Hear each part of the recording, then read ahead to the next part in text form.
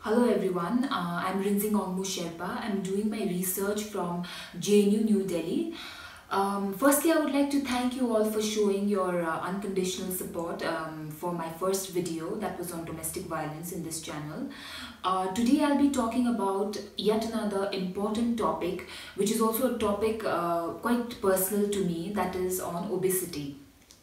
When you go by the definition of World Health Organization, obesity is something where a person accumulates excessive fat because of which it takes a toll on their health. And it is, in simple, excess body fat around your body. When you actually want to look at the body fat and compare it, they take the body mass index. Body mass index is simply when your weight is taken in the form of kilograms and your height is taken in the form of meter, and when you actually calculate that and divide your weight by height, you get your body mass index. So body mass index, which is equivalent to 25 or between 29, so you are overweight. But if your body mass index is equal to 30 or above 30, you are obese. So I would also like to point out that most of the deaths which is caused due to your body texture, your BMI, is mostly when you are obese or overweight. There are more chances of risk in relation to when you are underweight. So most of the diseases and infections that are associated with being obese or being overweight is, of course, hypertension, type 2 diabetes, cardiovascular diseases, and your lung functioning is also hampered, and many other, they are very susceptible to such kind of diseases and illnesses, and cancers, which are mostly perpetuated because of such obesity condition, is pancreas cancer and lung cancer. So a person who has obesity or who is overweight are at the same time walking towards their death themselves. So it's very important, I would like to point out, to also keep checking your blood pressure level and your diabetes, because you never know when you actually become victim of it. So globally, when you look at it, also 2 billion adults and children die because of such diseases and illnesses which are caused due to being overweight or being obese. Out of which 4 million people, they have died over the years from 2015 because of such illnesses, which is mostly caused because you are obese or because you are overweight. So that's why when you look at the condition of COVID here, most of the underlying pattern among the COVID patients are also obesity, and most of the renowned hospitals like AIMS and the doctors there have also stated that 5 to 6 out of 5 to 6 people who are COVID patients have one underlying reason, that is obesity. Most of the people who are COVID patients have this underlying problem, and when you are obese or overweight, you have higher chances of being or dying out of COVID, COVID, because your lung functioning itself is hampered a lot, and your breathing problem, you have a lot of breathing problem. Even when you do minor physical activities, you feel weak and your immunity system is reduced. So obviously you are at a higher chance of getting COVID also. And when you are kept under a ventilator, the person with obesity has higher chances of sadly dying and not being able to take it further, because they already have this underlying problem of lungs functioning. So that is there. And when you look at India and China, so these have been two of the countries who have been in the 5th position so far when you come to world obesity. The highest number of obesity population is India, and China are in the 5th position. India, when you look at it during the 1975 era, there were less number of population who were obese.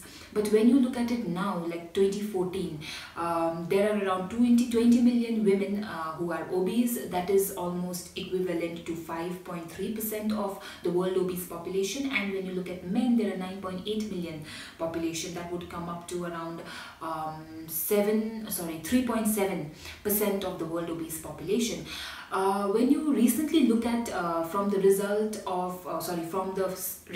of Lancet journal, you actually see that USA tops the list of the world obesity population, followed by China, and after that you have India. So there are a lot of obese population in our own country, which is to be taken seriously now. And from the 1980s onwards, the world population has also seen a spike in the curve of people dying out of obesity, people being victim to obesity. Child obesity is also rampantly increasing. So when you look at such cases and when you look at our lifestyles now, that is during the lockdown, you can actually see how we have been shifting intentionally or unintentionally from having a very busy, healthy, so to say, lifestyle to having a very sedentary, very restrictive lifestyle, and which has also taken to most of the people, they've been demotivated because of such an aspect. And demotivation also leads you to not doing any such physical activity, and sometimes, when you don't have anything to do, you seek your pleasure, you seek your comfort in eating, binge eating, and all that. So because of this, it is a signaling red light towards where are we heading, our lifestyles, which is continuously changing within the lockdown, which is very dangerous. So when you look at all these aspects, so the question is, what can be done? So actually there are two pertinent reasons and the two pertinent causes and also solutions behind what can be done. Firstly, it is from the personal level, and secondly, it is also a public responsibility. When you look at it from a personal level, of course, the first thing that comes is people who have been obese or people who've not been adopting a very healthy lifestyle, or even if you're underweight. So the main thing that you need to do is to bring a personal change. And when you look at personal change, your personal change towards a healthier lifestyle also depends on the environment that you surround yourself with. So if you want to take this transformative journey towards becoming healthier and adopting a healthy lifestyle, it is also very important to surround yourself with people who encourages you throughout. Firstly, it is important to look at what is the motivating factor behind you changing your lifestyle from being unhealthy or being careless to being and adopting a healthier lifestyle. So that motivating factor might sometimes be, because you're not being able to wear dresses or clothes of your choice because of your because you're overweight, or sometimes mostly females, mostly women become victim of body shaming. Most of the time it is their immediate close ones who are constantly telling them, shaming their, telling them they're fat, they're not perfect, so all that. So anything that strikes you and that makes you question your own identity as to what have I become, so that can be a motivating factor. Personally, for me, I would say that my motivating factor was because my own grandmom, whom I was very close to, died because of prolonged hypertension, diabetes, and because of that we lost her. And she used to continuously tell us as to how important it is to adopt a healthier lifestyle from the very beginning, from when you're very young. So after we lost her, I actually took it very seriously, and I also was a victim of people body shaming me continuously, especially the close ones, which had actually taken a toll on my self-esteem and confidence. I had very low self-esteem then. So that is when I decided that it is high time that I should change my lifestyle. And when you actually firstly take decide to change, you really don't know how to start, what to do, because you are firstly very demotivated, and also secondly, to bring the motivation is very difficult, and thirdly, you don't know how to go about. So what I simply did is I made use of the technology that we have access to, that is the internet. I looked at various videos from influencers who are common people like us who became influencers surely because they took this difficult journey and uploaded their videos. So I looked at a few of Soumya's Glow Girl Tales video and Emmy Wong's video, which also gives exercises and also nutritional diets. So that was very motivating for me. And of course I had in mind that it's not very easy to follow whatever these people are following, because they might be, you know, privileged in their own manner, and for us we might not have access to most of the healthy products that they have mentioned. So I also realized eventually that your weight loss journey is something that you craft on your own, and your weight loss journey is something that is very unique to you. Another hurdle that comes up when you actually take up this journey is like your friends are continuously telling you, not all of them but few of them, whether in a positive light or a negative light, I really don't know, but they tell you, they remind you that you should love yourself and embrace yourself for any body type you have, and not, you know, confine your confidence to your own body. And sometimes you tend to believe in that, but how can you believe in something you know, which you yourself you're not sure of? Because you can only believe in something when you think you yourself can believe in such an idea, and you cannot believe in something which you feel bad about. You are feeling bad about being overweight, being obese, so that is not something. You cannot love yourself when you are that. It's like you're deceiving your own self. So I would suggest you that you stay away and abstain from, you know, taking it as a motivating factor, because it's not motivating. And when you look at you know, the first month of the first month that you take up this healthy regime is most difficult, because in the first month, most of the, in general I'm speaking, and few of them might see the results in the first month, but the first month is for few and most of us very difficult month, because you hardly see the results, because your body is just undergoing a transformative change to shed some weight. And most of the people also give up during the first month because they are confused, they're not losing weight, they're just shedding sweat and hard work, not reaping any results, so they give up. So but that is a big mistake most of the people make, because from the second month most of the people start losing weight. For me, I had kept a weekly aim of losing at least 1 kg per week, which really worked for me. And here I would also like to stress that you know, diet and taking shortcuts towards this journey is a big no, because you know, cheat meals is fine, because what I also did, I lost 13 kgs in 9 months, which was a very slow and a very patiently carved out journey for me, and it really worked out. And even till it was in 2018, and even till now I have maintained it so far. And cheat meals is very important, because when you want to eat say sweets or pastries or cake, you do not you know, just completely shut it down like you do when you are on a diet. You instead take a very small portion of it. That what will it do? It will trick your brain into having a taste of what it is craving for, but at the same time in portion which you know, does not allow the whatever you eat to accumulate around your belly or wherever you put on fats. So you know, dieting is a big no, because there are so many fancy diets like keto diet, water diet, intermittent fasting, many kinds of diets. But what happens is that when you deprive yourself of something, it starts craving for it more. So within a week or two, you'll go back to the same regime of unhealthy lifestyle, or maybe in a much rampant rate than what you were previously doing. Just sharing with you all a very personal chart of what I did was like, when you wake up in the morning, it's very difficult to take water, at least 2 cups of water, lukewarm water. What I usually did is I have started taking apple cider vinegar, because it also helps in a lot of factors like bowel movements, digestion, metabolism. It improves your skin quality, hair quality, so that I've made it a part of my life. So you can also do that, or either you can drink water. Sugar, flour, that is maida, and salt, you have to reduce it to a major extent. When you talk about tea, if you're a tea lover, of course you can have half a cup of tea with sugar or salt, anything preferable, but it is always advised to take green tea twice a day or thrice a day. But for people who have low blood pressure, I would suggest to take it only once a day.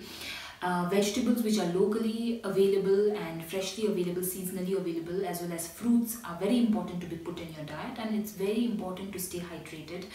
At least take 2 liters of water. Slowly you can increase it to 3, 4, 5. And if you do not like to have plain water, you can also add in flavors like lemon or tulsi water or haldi water, anything that suits your preference, I would say. And lastly, I would also like to say that if you like biscuits or sweets or anything, just try to look at the labels if there is less sugar or 50% less sugar, so you can replace your usual habits of taking biscuits and sweets and chips with lesser number of the unwanted stuffs like sugar and salt. A big no is for beverages and alcohol. First month of your diet, first month you should really abstain from alcohol. Slowly you can take it, but in a lesser proportion. And salt, flour and sugar again, and chemical flavoring is a big no. So when you come to exercise, firstly I feel like it's very important to understand your body. Where does your fat accumulate more? Which area has stubborn fats? Your body shape, your body type, everything is necessary to be understood. So of course it's not something you can push yourself towards understanding. It comes eventually during the first month. The most important thing is don't be hard on yourself in this journey. Go with it with patience, because with patience comes consistency. Another important factor is also the kind of exercise you like. That can mostly be experimented with in the first month. And the timing and the time when you actually feel fresh to do exercise, or where you look forward to doing your exercise, is also very important. So just craft your own comfort timetable, or any kind of exercise like yoga, pilates, gym, swimming, zumba. There are many kinds of exercise. Or simply you go to YouTube and you look at the videos from Emmy Moon, whom she gives exercise on every part of your body, like thighs, stomach, arms, anything you want to exercise more on. So she's mentioned it elaborately, so that is important. And when you actually are in this phase of doing exercise and your diet check and all that, one thing is like you of course feel demotivated sometimes. You just feel like moving everything out and going back to your lifestyle, because change is something that is difficult for everyone in every in every group or every rung. Change is something that is, people do not like it. But what you can do is, when you feel demotivated, you call your family members or your friends who are always encouraging you to never look back. Or what I simply did is, I just went back to one of Amy Woong's video or one of Soumya's video to look at their own journey of weight loss, and how it was not very different from what we are going through with demotivation and hurdles. It was same, so that kept me very motivated. And when you look at the other thing, what I would like to stress on is, the first month is, like I said, the toughest month, and it is also the month where you blame yourself for what you've put yourself into, that is overweight body, obesity, and you blame yourself for being so careless with yourself, and now you are facing the brunt by working so hard to get back, or working so hard to bring a change. So stop blaming yourself, because blaming yourself is it's a very toxic thing to do. There won't be any environment for change. And I would like to point out here that your obesity is not your own personal responsibility. It is also a public responsibility, because in a country which produces unhealthy food, double amount of unnecessary unhealthy food, and which celebrates the culture of street food, fast food, junk food, so it's very impossible for us to abstain ourselves, because wherever we go you see alcohol, which is so freely accessible with very less policy restrictions on it. So we are lured towards it very easily, a culture where parents are encouraging their children to eat sweets, pumping their kids with excess sugar, so they grow up believing that it might not be as bad as it seemed, because it was their parents who had pumped it on them. So the culture continues with their own children. So what I simply want to say is that all of us are going through change of every kind. The world itself is changing, so why not let's take it as a public responsibility, and also put some policy restrictions or strict restrictive norms to reduce obesity, and put restrictions on few of the unnecessary food which is being produced. And because given the fact that how food is promoted to us, especially these chemical flavoring food, it's very impossible for us to abstain from buying all that. And I think it's very much a public responsibility. because if you do not do it now, and if we do not work towards it now together, it will be very difficult for us. So I think it is high time that we should work towards, providing a safer food environment, providing a safer lifestyle, if not for us, at least for the future generation, and as much try to decrease obesity. And let's take it as a public responsibility as well as a personal responsibility. Thank you so much. Please like, share and subscribe to our channel.